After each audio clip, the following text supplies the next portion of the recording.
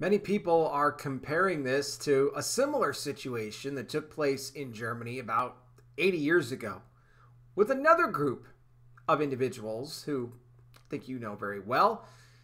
And now it seems as though history is starting to repeat itself, but if it starts here, where could it go? And who else is going to be involved? We'll get into all the details and try to answer some of those questions for you in just a second.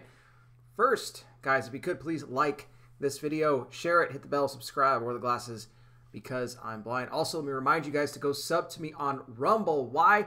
Because that is where you can go to also view these videos, and you can leave your comments without any interruption from YT and all the foolery going on over here with them blocking and removing what you guys are saying. It's happening more and more now.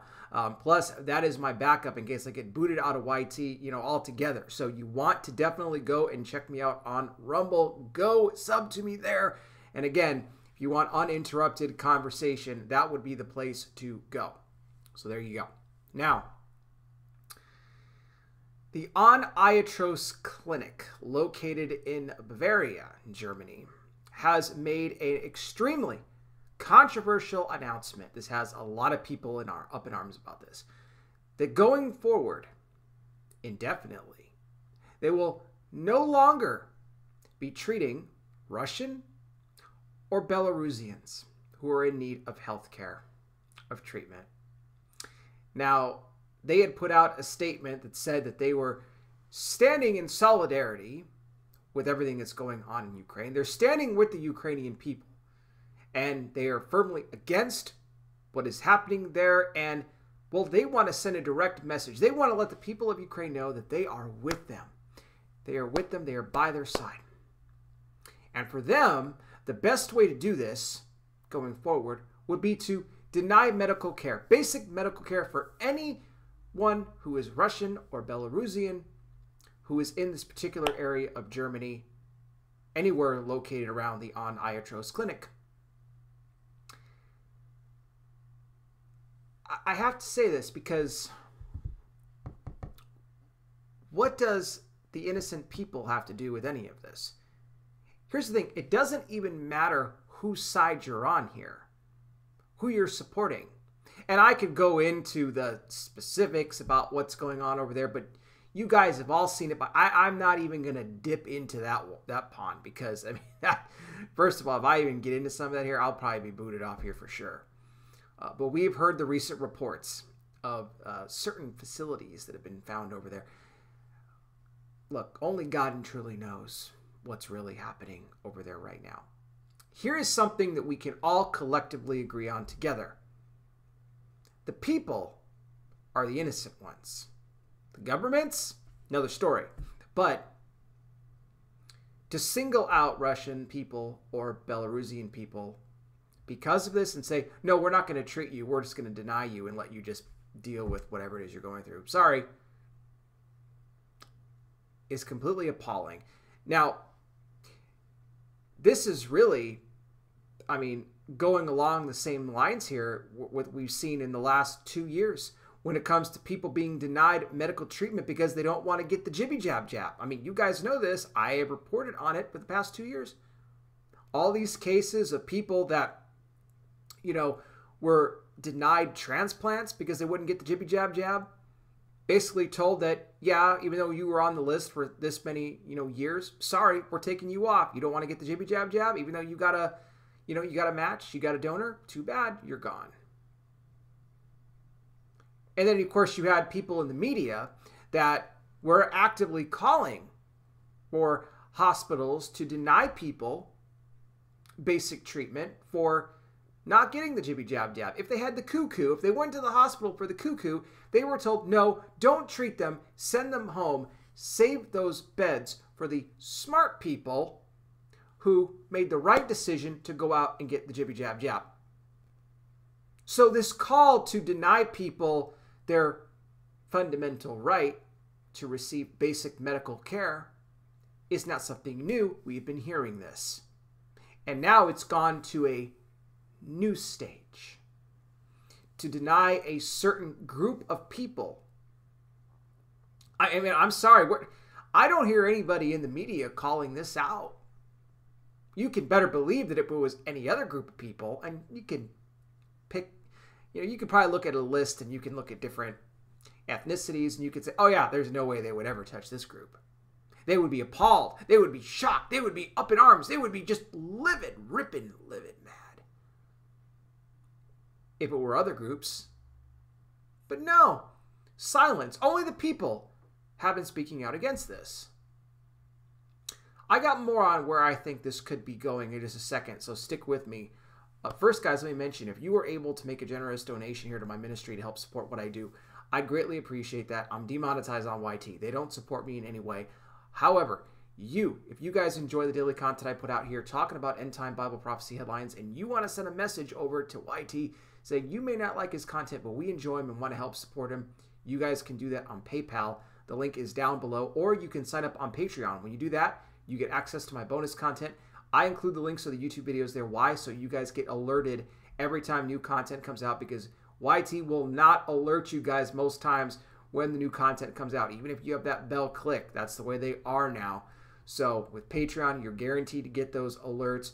Plus, you can leave comments 100% censorship free over there behind the paywall without any worries at all. You can say whatever you want. Also, you can send me direct messages. So it's a perk for you guys, and it helps out our ministry here. All the links are down below. Big thank you to everybody already contributing and those thinking of doing so. Thank you as well. Your generosity is so greatly appreciated. But getting back to this, this call to deny people, and I don't think it's going to stop with Germany here with just this one, particular German hospital. There could be others as well. It's just not being reported on right now. But others will do the same. If you look at what's been happening, there's been an isolation. There has been an active work to isolate, Russia. But it's now affected their people.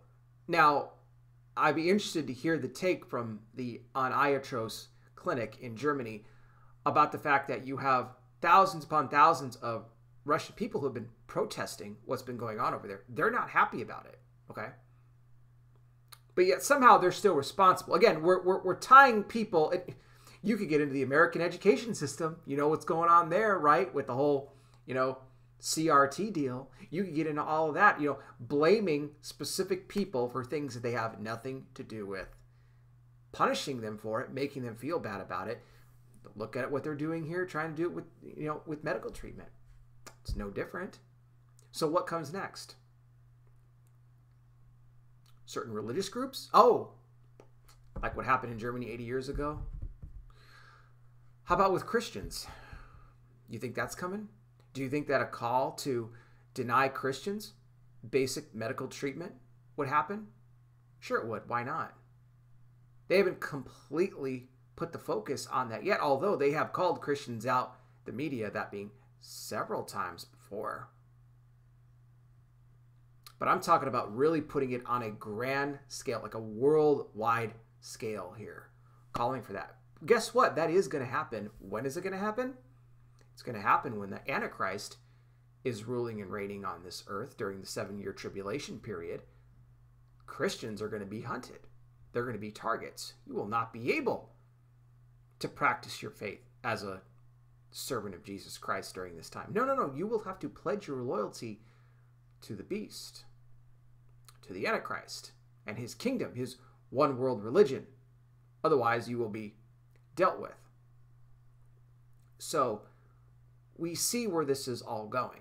And again, no matter where you stand on what's happening over there, the people are the ones that are affected the most. And this is sick. It is despicable what they're doing to these people. I hope, they better end this. I don't know what can be done. But I'm worried that we're going to see this happening in more countries as well, and other hospitals. Don't think for 1 second that the geniuses in our country, in the US of A, wouldn't try to call for something similar. I hope to God they wouldn't, but I put nothing past these people. Can you imagine? And by the way, I have no idea how they're going to enforce this at this clinic in Germany. I don't know how they're going to enforce it. But can you imagine, going back and seeing signs on certain businesses. Look, we saw this with the jibby jab jab, and even I talked about denying people because of the with the transplants and all that, and the media calling for people who had the cuckoo to not be treated. But can you imagine, like, when we had the jibby jab passports, going into, which is still in effect in a lot of countries, just because they've been removed in some places doesn't mean it's been removed at all. Saying you can't get into a business unless you have, your jibby jab passport. Well, do you think that we could start seeing signs of businesses saying that, if you're Russian or Belarusian, you need not enter, no entry allowed? These are things to think about and seriously consider, because it's going to cause a huge problem. Yeah, WW3, sure. People are going to get fed up.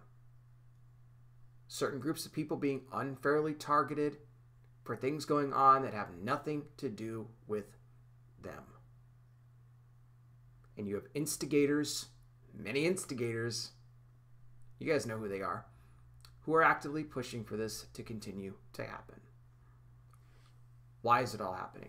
Bigger question. We're in the last days. Jesus Christ is coming back soon. You have nations that are in complete unrest right now, upheaval happening, nations against nations, kingdoms against kingdoms, wars, rumors of wars. Everything that Jesus talked about in Matthew chapter 24. It's playing out right before our eyes. And if you have not already made a decision to accept Jesus as your Lord and Savior, because he's coming soon, I want to encourage you to make the decision today. How do you do it? First thing, acknowledge that you're a sinner. This is a prayer you can do in your own words, but I'll give you the steps you need to bring it before the Lord today. A sinner is something that we all are. We've all sinned and fallen short of the glory of God. Let me tell you the good news, though. The good news is that God gave his only Son, Jesus Christ, to die on that cross for the sins of all the world. He died and he rose again for you and me. He paid the cost. What you have to do, and your role in this, you have to repent of your sin. What does it mean? To turn from sin, not just to say you're sorry, but to turn from lifestyles, habits, whatever it is in your life that goes against the Word of God. You ask Jesus to forgive you. He wipes that sin away. The Bible says he doesn't remember it any longer. And then you invite Jesus into your life to be your Lord and Savior.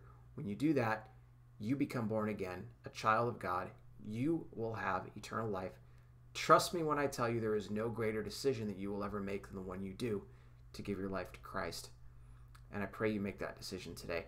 I will have more on this for you guys down below. You can let me know your thoughts.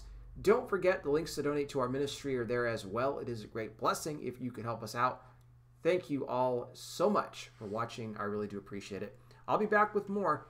You guys take care. Please be safe out there. God bless each and every single one of you. And I'll talk with you soon.